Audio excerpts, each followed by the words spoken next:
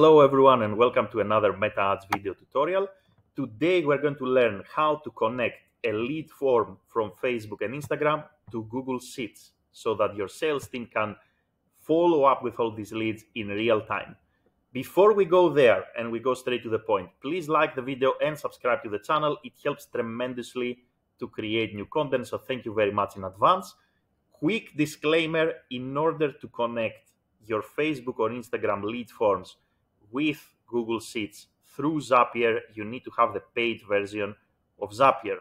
Now, what you need? Obviously, you need at least one instant form, at least one lead form. So here I have a couple that we can work with as an example. So I have this form that is relevant to co-founders matching, and this form has certain basically custom questions also. So we want, every time that somebody fills in this form, we want to connect and transfer this data to these Google Sheets. So you need a Facebook or Instagram lead form, and you need obviously a Google Sheets document. Here I'm going to name it test lead generation.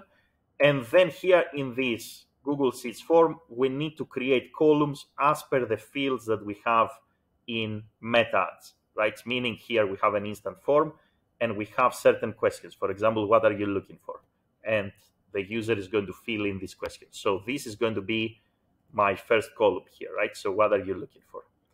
And then I need to also create columns for every other field that my lead form actually includes. So let's see here what other questions we ask the user. So first name, email, and phone number. So first name, email, and phone number. So I'm going to create basically a Google Sheet with all the fields and all the questions that are included in my Facebook lead form. So this is going to be here my setup. So I have now this Google Sheets that is called test lead generation. I have a lead form which is called basically here co-founders matching with certain questions. The next step now is we need to go to Zapier.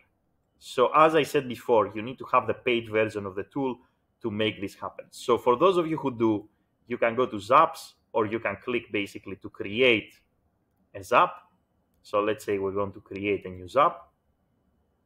And once we create a new Zap, then we need to go through the customization. So here in terms of the trigger, you are going to select Facebook lead ads, and you can see here it says premium, right? So you're going to select Facebook lead ads.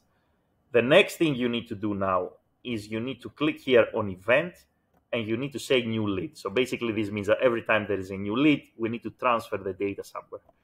Then we're going to continue, and then here we need to connect with our account, right? So we need to choose basically our account. If this is the first time you do this, then the system will prompt you to log in to your Meta Ads and therefore establish a connection. Then we're going to continue, and then here we're going to select our page. So in which page this lead form lives. So it lives in my page, and then here we're going to select the form. So here, for example, we're going to select co-founders matching. This is the form that we want to connect with Google Sheets. And then I'm going to continue. Now, the system is going to test the trigger just to make sure that everything, for example, works as expected. So then this is something that you should also do. And if the system says we found a lead, it means that the connection is established. Now to the next step, what we want to do. Once somebody submits basically a lead, we want as the second action to connect this to Google Sheets, to transfer this data to Google Sheets. So I'm going to select Google Sheets. I'm going to say here that every time that somebody submits the form, I want to send this data to Google Sheets, and I want to create a new spreadsheet row. This is the selection you need to choose under event. Then you are going to continue, and obviously you're going to choose the account that you want to work with, right? So again, if this is the first time that you do this, the system will prompt you to log in. Once you select your account, then we need to select the document that we want to use, right? So from my drive, I want to select the spreadsheet.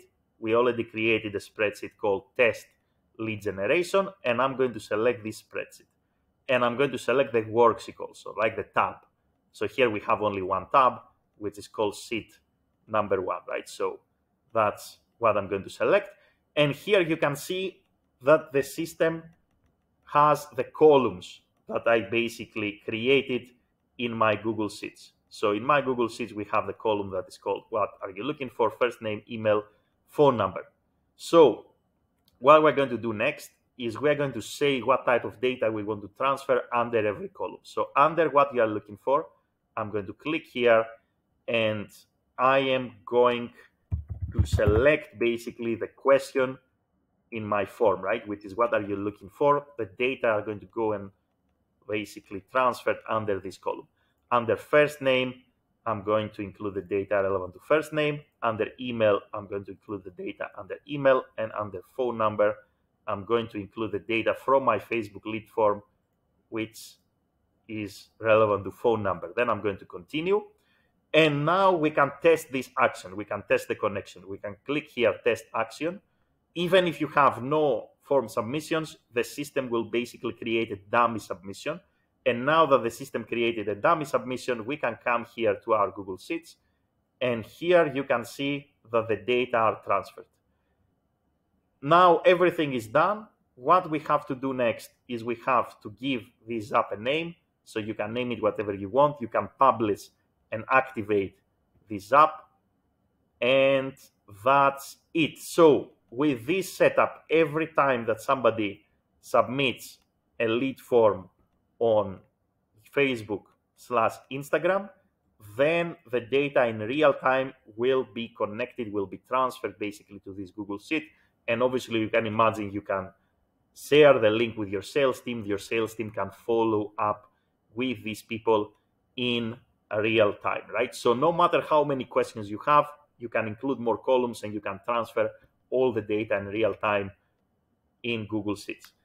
That's it. If you have any questions, let me know in the comments. I'm also going to include the steps in the video description. Have a great day in any time zone. Don't forget to subscribe and see you in the next video.